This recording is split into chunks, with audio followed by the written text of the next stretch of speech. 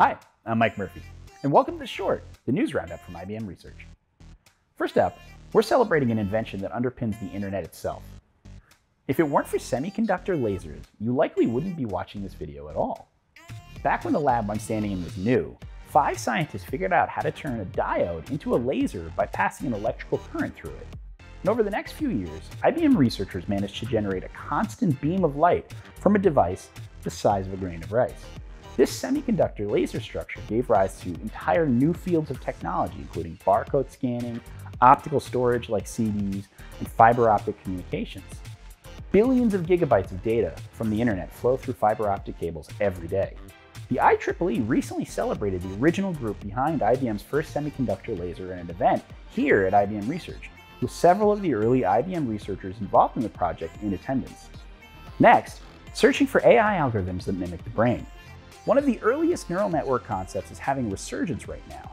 The Hopfield network was originally designed by physicist John Hopfield in the 1980s. There was a day-long workshop on the topic at 2023's NeurIPS conference, and some see Hopfield networks as a way to solve some of the problems that popular AI transformers currently have, such as their tendency to hallucinate and how much compute power they take to just run. Dima Krotov, one of Hopfield's postdocs who now works at IBM Research, has continued to dig into the field. And the answers may well be found in mimicking the way our brains associate memories. And much like the Terminator introduced AI to audiences in the 1980s, my CPU was a neural net processor, a learning computer. What's old is new again. And in case you missed it, I hope you're hungry for donuts in hyperspace. We're now entering the era of quantum utility, where quantum computers are showing that they can solve a problem at a scale beyond what classical computers can easily do. The next big challenge is being able to run error-free computations on quantum machines. So far, encoding qubits for error correction has been done by laying out qubits in understandable geometries, 2- and 3-dimensional spaces. But there are other ways of exploring space. One idea IBM Quantum is looking into is tiling qubits across more exotic spaces like 3-dimensional tori. A 2-dimensional torus is a 3-dimensional space, a flat surface curved into a donut.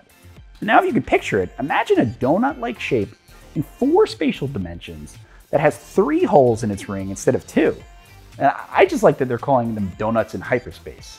It makes me hungry for our eventual quantum future to arrive as soon as possible, and hopefully with sprinkles on. For more on the latest innovations from IBM, make sure you subscribe to our newsletter, Future Forward. Till next time. Donuts in space.